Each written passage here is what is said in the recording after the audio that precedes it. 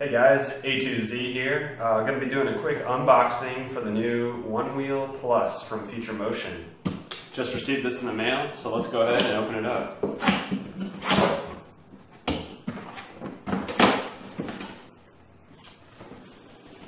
So first thing we've got here, let me spin this around, is a piece of cardboard on top with the instruction manual and a few decals. Comes with two decals, the OneWheel logo and then the OneWheel complete wording logo, or essentially logo with the word. So these two stickers are here on top, and then you have the instruction manual for the OneWheel. You can see that the manual is actually glued down or adhesive attached to this piece of cardboard. So you lift the cardboard up, and there we've got the brand new OneWheel Plus. You'll notice on the back side of this cardboard, you've got some nice soft foam that kind of slots into the frame of the OneWheel and holds it in place in the box during transit. So let's go ahead and see what we got accessory-wise in here. We've got the charger in this corner. It should just slide out essentially.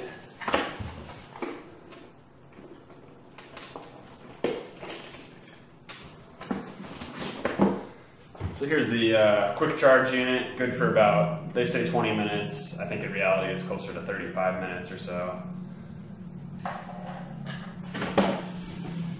Go ahead and set that aside. And then over here, since this was actually a Pioneer collective board, it came with the little Pioneer patch, and then it comes with two bumpers, an extra pair of bumpers.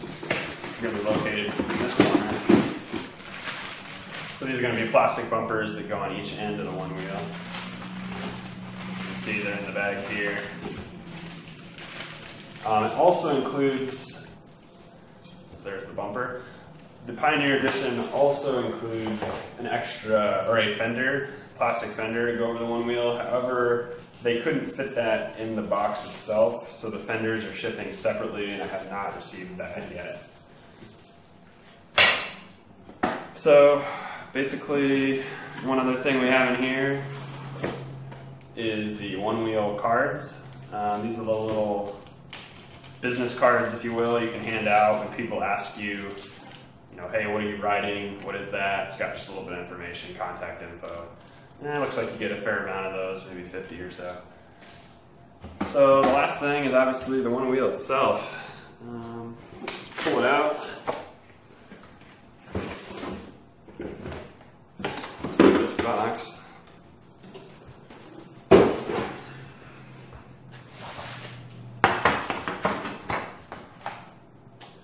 So here we are, brand new OneWheel. Got that nice shiny rubber. Of course, they've got some warnings and how to use it, kind of little pieces of paper on each foot deck. So we can go ahead and just take those off. And those appear just to be attached with some tape.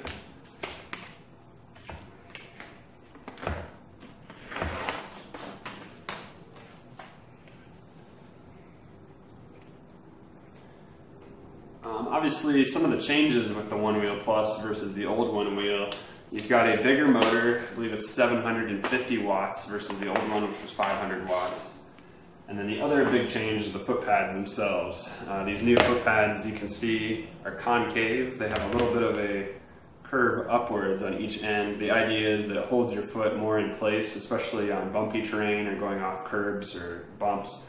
Your feet won't want to slide out and slide off as much because there's a little bit of a concavity there. The other big change is the front foot pad sensor. The old original OneWheel, the sensor was located only right here in the middle, so you had to be really careful to always have your foot kind of perfectly centered, perfectly straight.